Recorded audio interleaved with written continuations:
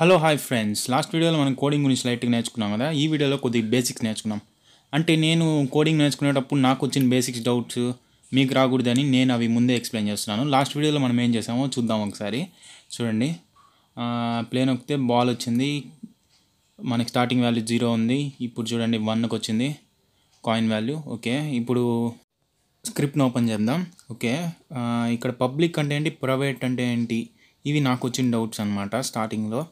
అవి మీకు రాకూడదు అనేసి ఇప్పుడు స్టార్టింగ్లో నేను చెప్పేస్తున్నాను. ఓకే, పబ్లిక్ అంటే ఏంటి ఫస్ట్ అది తెలుసుకుందాం.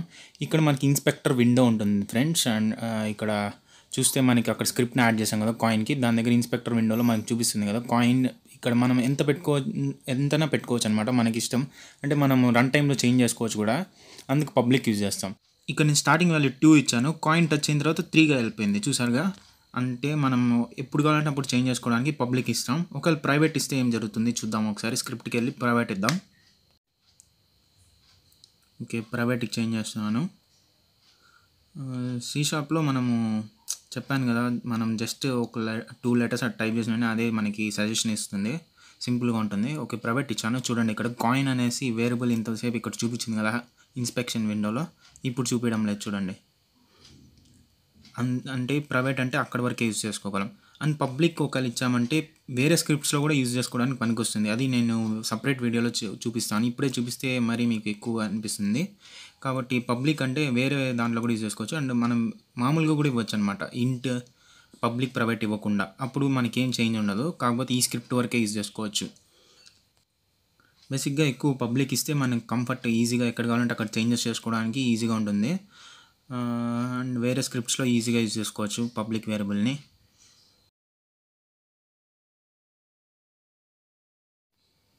అండ్ సి షార్ప్లో మనకి డిఫరెంట్ టైప్స్ ఆఫ్ వేరియబుల్స్ ఉన్నాయన్నమాట. ఆ వేరియబుల్స్ గురించి ఇప్పుడు మనం డిస్కస్ చేద్దాం. అంటే ఇంట్ అనేసి, ఫ్లోట్ అనేసి, బూల్ అనేసి, స్ట్రింగ్ అనేసి చాలా ఉంటాయి. ఇంట్ ఏంటంటే plus positive and negative numbers, just numbers, decimals కాదు. ఫ్లోట్ అంటే మనకి డెసిమల్స్ కూడా వస్తుంది, పాయింట్ వాల్యూస్ ఇవ్వచ్చు. కానీ ఫ్లోట్లో ఏంటంటే కన్ఫర్మ్ ఒక వాల్యూ ఇచ్చిన తర్వాత, ఒక నెంబర్ ఇచ్చిన తర్వాత ఎఫ్ అని పెట్టాలి, ఎందుకంటే అది ఫ్లోట్ డెసిమల్ వాల్యూస్ అని ఇండికేట్ చేయడానికి. ఓకే, చూసారా, నేను ఎఫ్ అని పెడుతున్నాను, అప్పుడే ఇది అక్యురేట్ వాల్యూస్ చూపిస్తుంది, లేకపోతే తక్కువ వస్తుంది. ఓకే, ఇక్కడ కూడా పబ్లిక్ అని ఇవ్వచ్చు, ప్రైవేట్ అని ఇవ్వచ్చు. ఒకవేళ పబ్లిక్ ఇస్తే మనకు అక్కడ ఇన్స్పెక్టర్ విండోలో చూపిస్తుంది.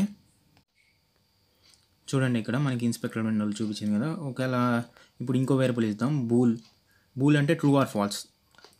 మిషన్ లాంగ్వేజ్లో చెప్పాలంటే 0 or 1.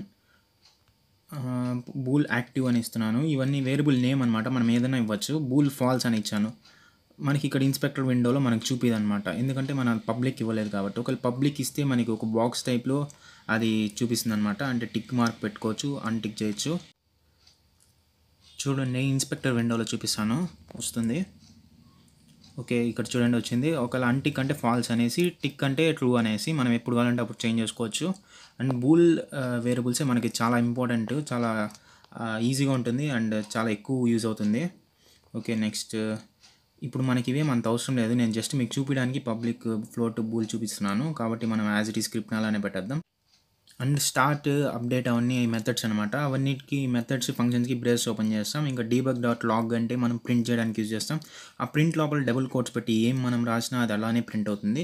ఫర్ ఎగ్జాంపుల్ ఇప్పుడు నేను చేంజ్ చేస్తాను చూడండి, ఇక్కడ అంతా తీసేసి జస్ట్ థ్యాంక్స్ ఫర్ వాచింగ్ అనేసి పెడతాను, అది మనకి యాజ్ ఇట్ ఈజ్ అలానే ప్రింట్ అవుతుంది. అంటే కన్సోల్లో ప్రింట్ అవ్వడానికి ఇది debug.log యూజ్ చేస్తాం. ఇంకా మామూలుగా ప్రింట్ అవ్వాలంటే జస్ట్ ప్రింట్ ఫంక్షన్ యూజ్ చేస్తే చాలు. ఇప్పుడు చూడండి, ప్లే చేసి చూస్తాను. Okay friends, thanks for watching. మరిన్ని వీడియోస్ చూడడానికి సబ్స్క్రైబ్ చేసుకోండి.